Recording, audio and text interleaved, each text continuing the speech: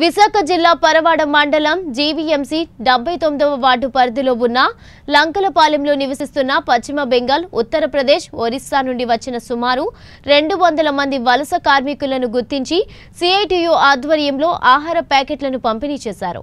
ఈ కార్యక్రమంలో జిల్లా సిఐటియు కార్యదర్శి గనిశెట్టి సత్యనారాయణ పాల్గొని ఆహార ప్యాకెట్లను వలస కార్మికులకు అందజేశారు.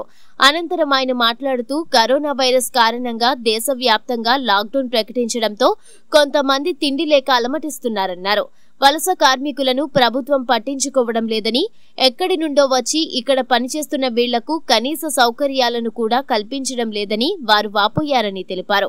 లాక్డౌన్ నేపథ్యంలో చేయడానికి పని దొరక్క, తినడానికి తిండి లేక ఆకలితో అలమటిస్తున్నారని ప్రభుత్వం వీరిని ఆదుకోవాలని కోరారు. ఈ రోజు ఈ ప్రపంచాన్ని అతలాకుతలం చేస్తున్నటువంటి కరోనా అనేటువంటిది చాలా ఇబ్బందులకు గురి చేస్తూ ఉంది.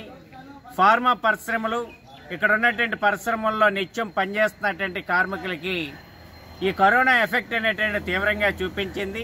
దీనితో మహారాష్ట్ర, బెంగాల్, కేరళ, అలాగే ఇతర ఛత్తీస్గఢ్, ఒరిస్సా అనేటువంటి రాష్ట్రాల నుండి ఇక్కడికి వలస వచ్చినటువంటి కార్మికులు తీవ్రమైనటువంటి ఇబ్బందులు ఎదుర్కొంటూ ఉన్నారు. ఒకవైపు పరిశ్రమలు నడలేదు, మరోవైపు తిందామంటే తిండిలేనటువంటి పరిస్థితి.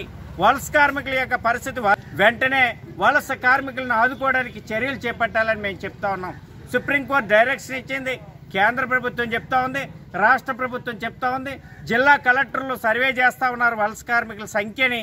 కానీ ఈ మండలంలో ఉన్నటువంటి 5,000 పైచిలకు ఉన్నటువంటి వలస కార్మికులు ఇతర రాష్ట్రాలు, 8 రాష్ట్రాలకు చెందినటువంటి కార్మికులు ఇక్కడ ఈ రాష్ట్రంలో, ఈ జిల్లాలో, ఈ మండలంలో నివసిస్తున్నటువంటి పరిస్థితి.